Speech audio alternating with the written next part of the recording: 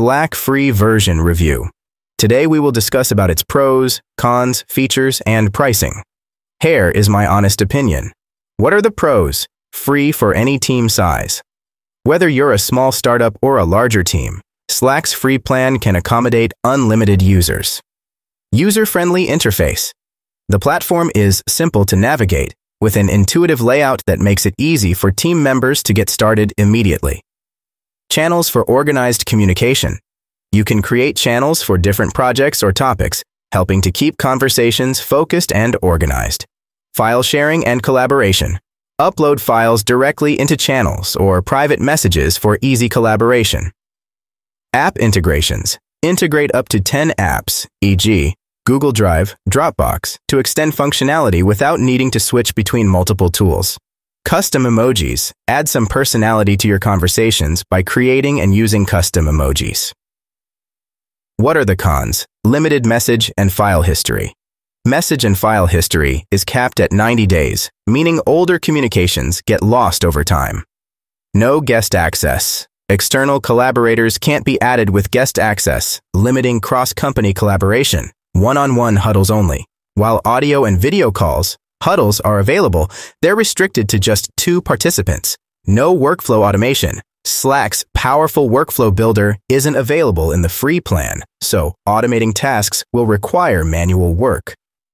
Cluttered interface over time. As conversations increase, it can be easy for messages to get lost or buried, even with search functionality.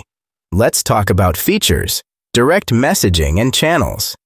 Slack is built around team communication with channels for specific projects or topics and private messaging for individual conversations.